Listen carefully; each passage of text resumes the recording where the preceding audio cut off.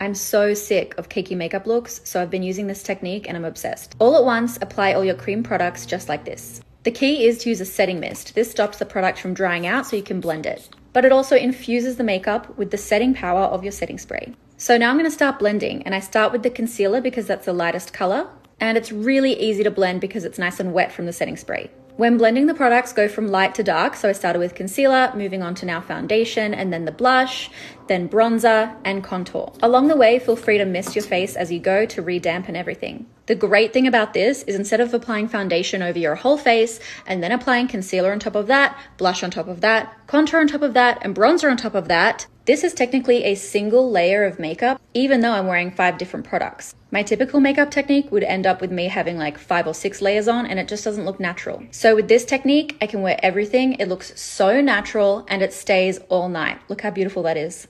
Try it.